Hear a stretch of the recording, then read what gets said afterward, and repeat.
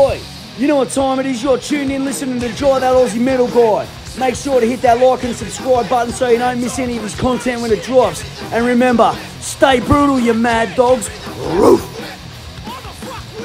G'day, legends. How the hell are you going? It's Dry That Aussie Metal Guy here with Crannk.com and with that metalstation.com. So tonight, wherever you are in the world, it's a great pleasure that I'm having a chat with Glynn Morgan from UK prog metal legends Threshold, who are due to release their 12th studio album, Dividing Lines, 18th of November through Nuclear Blast. Glynn, cheers for joining me, man.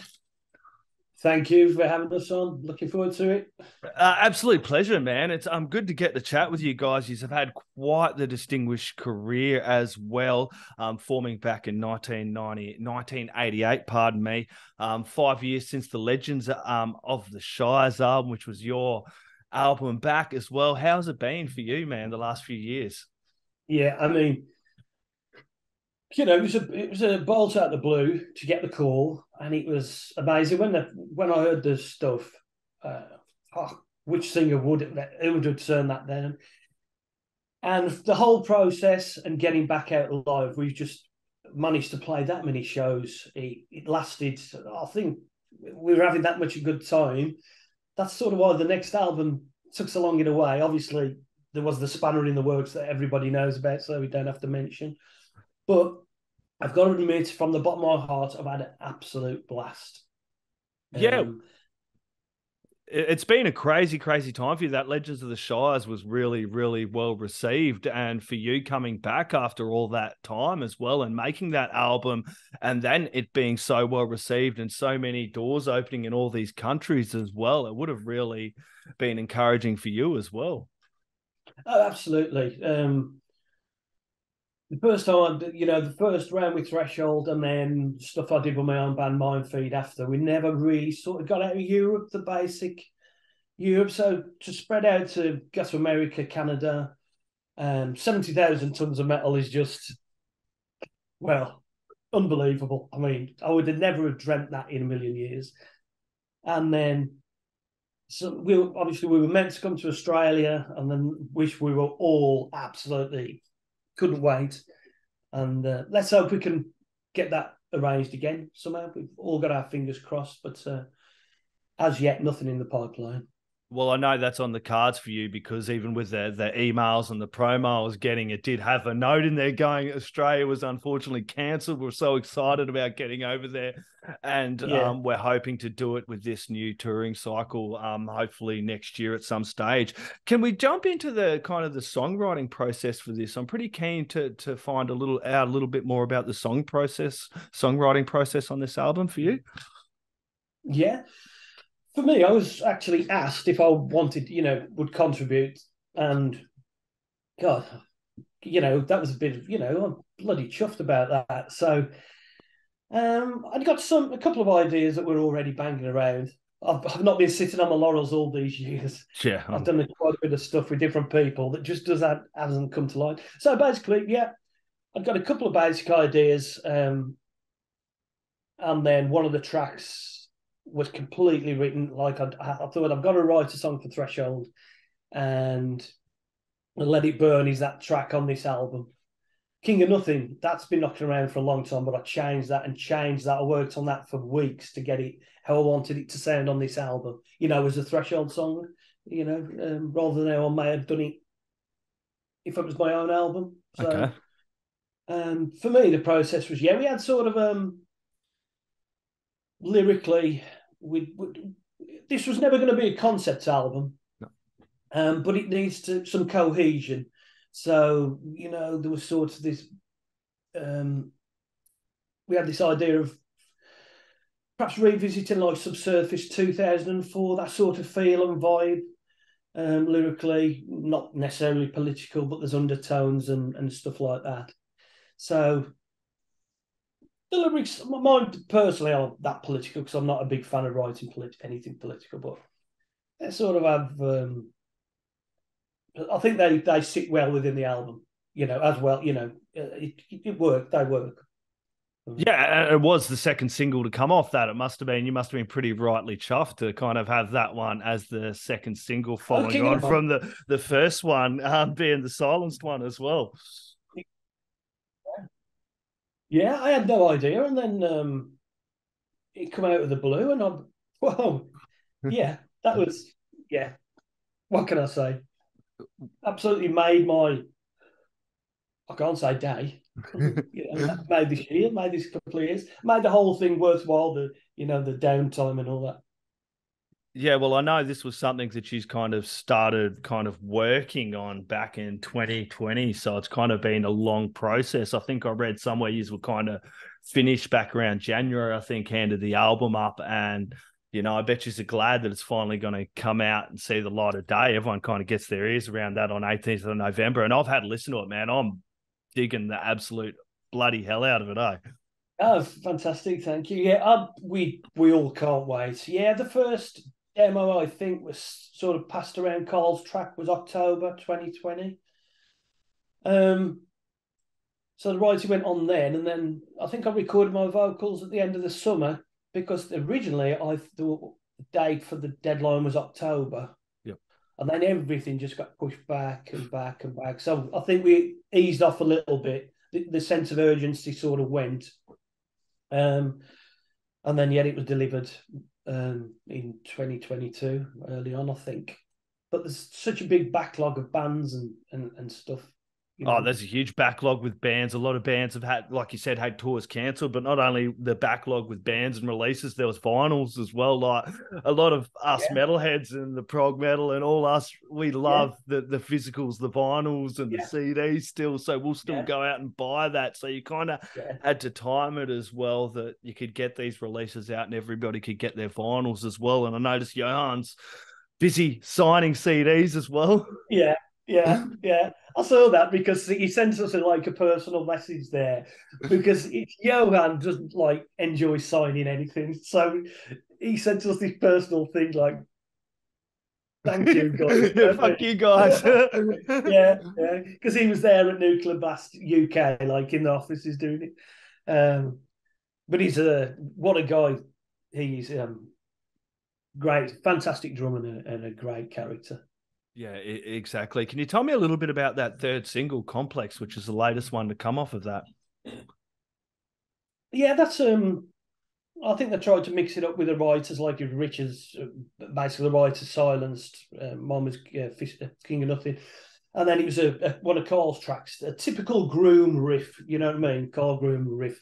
So, it sort of gets underway at that sort of mid-tempo riffing. Along the lines of Small Dark Lines and Slipstream. So I think he's got this little, what would you call it? I don't know. He's got this little potion for writing those sort of tracks. And people, they always go down a storm. So why change something that's get enough new stuff in there? You've got to keep it interesting. But and I think there is another single to be released as well. I think it will be released on possibly Friday, but nice. I'm not sure. Well, we got to wait and see for that one as well. I think I was reading also that Richard was saying that with the Legends of the Shire album that they kind of felt a little more freedom to kind of just create and expand, so say the wings a little bit and get a little more progressive and just kind of experiment a little bit more. And it kind of continued on with this album as well. Yeah, I think you can. Well, do you ever want to look back? No. I know I did refer to Subsurface in 2004, but that was only an example of what you've got to move forward. So if you've stretched to a certain degree, you've got to carry on trying to stretch. It was never intended to be a concept album. That was decided pretty early on. There was banted around, did we do a sequel to Legends, but not this time round. I think everybody just wanted a break, wanted to be a more straightforward album. Karl definitely, I got the impression Karl definitely wanted to, do a more straightforward album. Yep. Get out there, get a bit of separation. But we're glad, we've heard some people are really enjoying it, and at the end of the day, that is why you do it. And if people like it and are into it, that will then get us that chance to get out live and visit these places and share it. I can't wait to play some new songs live. Absolutely, get out and do some new stuff live. Which tracks are you looking forward to getting out there and playing live there, Glynn? I don't know. That'll have to be a debate. Probably you've got to do the singles. Yeah, you've got to do the singles because people, then whatever. I don't know. It's the set list put together. It's not. They've got such a back catalogue. As I said earlier. Yeah, you could basically pin all their albums up to the wall, throw darts, and you'd still come up with a decent 2-hour set list. You know what I mean? Because the quality of the the depth of the quality of the back catalogue. But we'd have to wait and see what the set actually is. Yeah. Well, speaking of the singles, I really liked that first single that came off it as well, Silenced, and I also liked the film clip that went along with it, with a little boy running through the woods, and he was coming up against that adversary. He's kind of on the bridge, and you kind of see him quiet to right at the end, and he opens his voice, and I really liked. I love that message with that about, sometimes we're all kind of silent, and we need to speak up sometimes to kind of break that power and that hold of whatever that adversary or foe is coming up against us. Yeah, absolutely. I think Richard nailed it there. Just exactly how you've just explained it. You can hold back and it just, everything seems to fester. Yeah. When you do that, if nothing, if you can't express and try and have your opinion, everything just gets worse and worse and worse and worse, where it could be sorted out and discussed, possibly, with discussion rather than, going out of control and blowing up things, and then we wouldn't have so many of those dividing lines that are in the world, and we're on such a good thing for a little bloody while there. We're all kind of on the same page. You're sitting here going, look at this, everyone's fucking getting along, it's all going along well. But yes, exactly, coming back to that, I want to talk about the other two tracks that I really, really love. I love a big epic track, and I want to talk about both of them, but can I talk about first the Domino Effect? I really, really dug these two longer tracks on the album, just the progression in them and the journey that you go on with this song. Absolutely, yeah. Yeah, the Domino Effect. That's probably one of my favourites, without a shadow of a doubt. And there's always a bit of competition between Richard and Karl writing the longest. There's always usually two long tracks. And I think Richard just picked Karl against the post with the longest track, 15 seconds long. But it's all about the journey, isn't it, with songs like that? You start somewhere, it takes you somewhere else, you may return back to that position, but it's always up and down. The clever bits in the middle. I'll get to have a break. So we're definitely doing one of those live, or both of them live. I'll get to have a breather. Sometimes I play guitar. Obviously, we sort those bits out. I just play a bit of second guitar for some of the solos in places. But it's like a musical journey, and the diversity of the melodies. Sometimes they try in sort of a intense, hard melody, and then you get like a really melodic melody, if that makes sense. Yeah, it does. I love bands that do that anyway. There's some of those shouter bands that then come up with a clean chorus. It's like, whoa, man, you've just hit every bit of emotion here. You know what I mean? I know it's not, Threshold's not quite that extreme, but in a prog band, we'd probably be very shunned for doing anything that extreme. But it's the whole journey, isn't it? It's the up and down, the unpredictability. Hopefully, you're going to listen to me quite a few times. It's not going to get dull, and hopefully it's one of those, I haven't heard this before, Yeah, well, that was it. The last couple of days diving into this album, I had those moments where I'd hear a track and you come back and hear it again. And it's like going on this journey. And also the whole album for me, I always come back to it, people. And I know a lot of us metalheads do it. We do listen to whole albums. I know a lot of bands get caught up in the digital streaming and you kind of have to. That's the way of the world. But when you put on a album like this, and I know it's not a concept album, but for me, I love going on journeys with the band as well, and the way it kind of started with that Haunted track, kind of worked your way through, what I mean, right up until that last one, Defense Condition, which was a really cool track as well. Can I ask about that one? Yeah, brilliant. Yeah, that's quite, when I heard that one, that is quite epic at the end. Yeah. It's, very, very strong. And I do agree, that's where I use the word cohesion rather than concept. Everything's a great album for me, all fits together. There is like cohesion between the tracks, but there wasn't as a stronger concept. That's all I was saying. Yeah. Oh yeah, defense condition right at the end. But I'll tell you what, that was some tongue twisters singing on that track. I think I'm gonna have to get on with push bike more to get the breath if we play that one live. I'll tell you that now. So yeah, and a perfect ending to the perfect final song. Finish the album. Yeah, it's a really great album. Looking back on your career so far, I know you've got quite a lot of years left in you, man. But 1988, Threshold have been going on for a long time. I know I've come along a little bit later, but it must be great for you as a musician also seeing these guys like myself, dads, mums, come along with their kids who are rocking out the Threshold as well now. So you must be really excited again to get back on tour and, meet these fans and connect with these people again.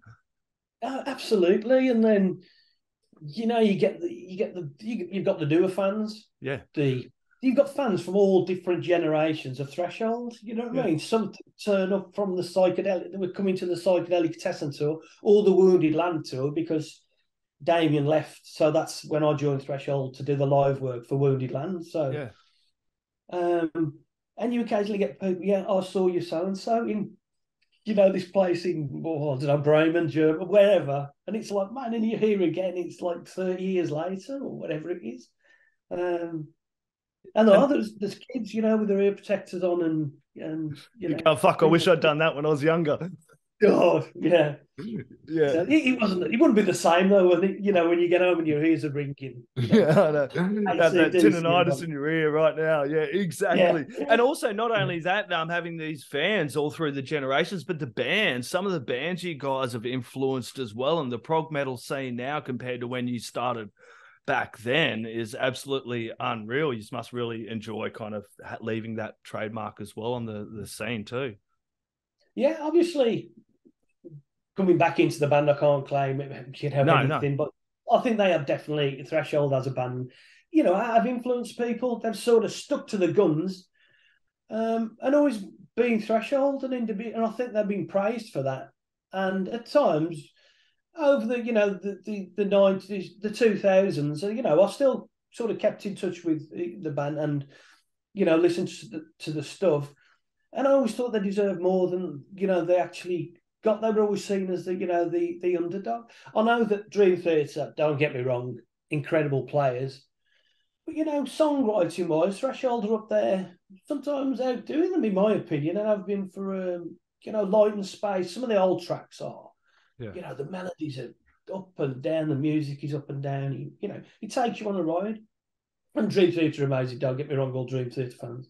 Well, and when we did support Dream Theater back in, I can't remember the year, but it was on the Waking Up the World summer tour for them, and we got the chance to support them in Europe for a handful of gigs, 5 or 6. It was one of the best experiences, of my career. That was at the top fantastic. Yeah, that would have been a really, really great tour, not taking anything away from Dream Theater, but you guys are up there as well for me in the whole prog metal scene. Like bands like Dream Theater, Threshold, yourselves, you've kind of laid the groundwork for bands to kind of come through now, like where we can play prog metal up there with, as you're saying, some of the real heavy stuff as well. Threshold, it's not, you could sit there on some of these festivals as well with some of these big deathcore bands, no worries, and the fans would absolutely eat it up and love it just as much. Yeah. It's great. Well, that was like 70,000 tons because, that would have been unreal. And I thought, it was like the second gig I did? The first gig was Athens. And then the next one, I'm sure it was 70,000 tons of metal. Or not far off when the first one back. And it was like, man, we're going on this. My biggest disappointment. I didn't see enough bands. I mean, I got into a lot of those like Finnish bands and that after. Yep.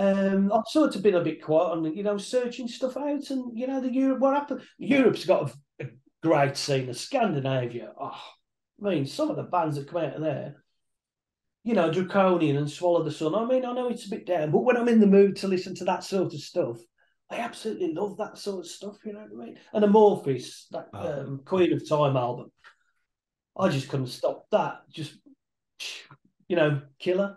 I don't think Amorphis were on, but some of these bands are on 70,000 tons. And my biggest regret he's not getting down and watching them live. Yeah, that we got 70,000 tons. We got to book Threshold again, so Glynn can go catch more bands. That's for sure. Glynn, this has been an absolute pleasure, my friend. Everybody, The Dividing Lines does come out 18th of November through Nuclear Blast. Everybody grab it, crank it really loud. The neighbours are going to want to hear this one as well. Glynn, do you have any last words, shout outs, thank yous, or anything else you'd like to add, my friend? Well, of course, thanks to you for inviting me along, and thanks to everyone everywhere. Get Dividing Lines. I'm sure you're going to absolutely love it. Thanks very much for supporting the band for all these years. Awesome. Thanks, mate. You have a lovely evening. Thank you very much. Cheers, mate. Thanks a lot, dude. Thanks, mate. Cheers, dude. Bye. Mate, hey, fucking my man, fucking Jobber, that fucking metal guy, motherfucker.